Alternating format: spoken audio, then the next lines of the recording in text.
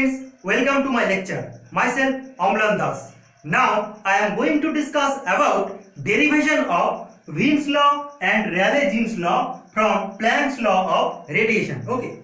Wien's law and Rayleigh-Jean's law can be derived from Planck's law as a special case. Planck's law reduces to Wien's law for short wavelengths and Planck's law reduces to Rayleigh-Jean's law for long wavelengths. We first derive Wien's law from Planck's law of radiation. Okay.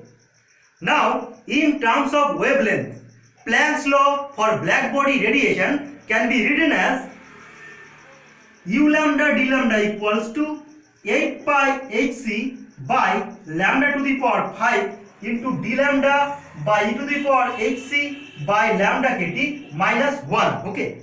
Suppose this is equation 1. So this is the energy density of radiation in the wavelength range lambda and lambda plus d lambda. Okay. Now for short wavelength,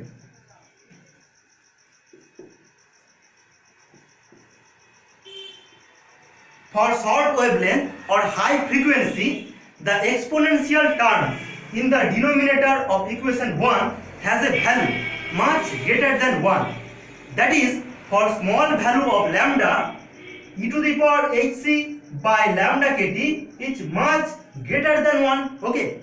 So we neglect 1 in this expression, and so equation 1 can be written as u lambda d lambda equals to 8 pi hc by lambda to the power 5 into d lambda by e to the power hc by lambda kt. Okay.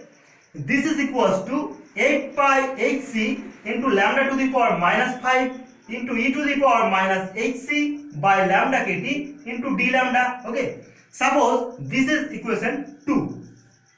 Now let 8 pi hc equals to a, where a is a constant, and let hc by k equals to b, where b is also a constant. So using this, equation 2 can be written as u lambda d lambda equals to a into lambda to the power minus 5 into e to the power minus b by lambda t into d lambda. Okay. So u lambda d lambda is this, and this is Wien's radiation law, which is an empirical formula containing two adjustable constants a and b. Okay.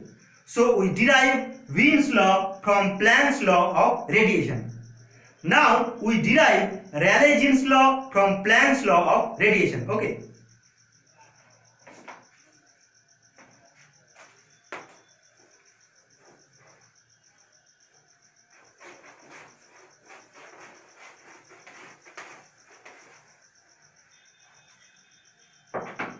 Now we derive Rayleigh-Jean's law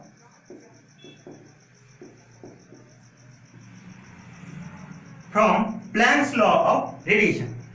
Here again we start with Planck's radiation law, which in terms of wavelength is u lambda d lambda equals to 8 pi hc by lambda to the power 5 into d lambda by e to the power hc by lambda kt minus 1. Suppose this is equation 1. Okay. Now for long wavelength,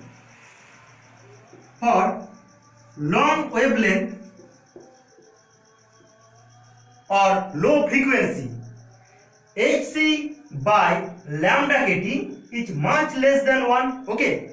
So the exponential term e to the power hc by lambda kt can be approximated as 1 plus hc by lambda kt. Okay. That is, here we neglect higher order terms. Okay. So using this, equation 1 can be written as u lambda d lambda equals to 8 pi hc by lambda to the power 5 into d lambda by 1 plus hc by lambda kt minus 1. Okay. This is equals to 8 pi hc by lambda to the power 5 into d lambda by lambda kt, d lambda by hc by lambda kt. Okay.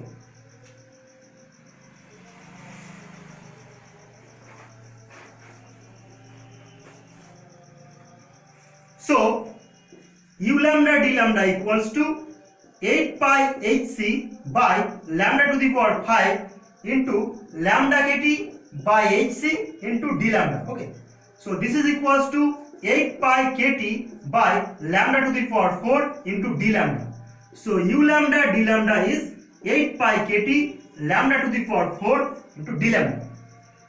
So this shows that energy density of radiation is inversely proportional to the fourth power of lambda. Okay, and this is Rayleigh-Jean's law, which agrees with experiment for long wavelengths. Okay, so we derive Rayleigh-Jean's law from Planck's law of radiation. Okay, thank you for watching this video.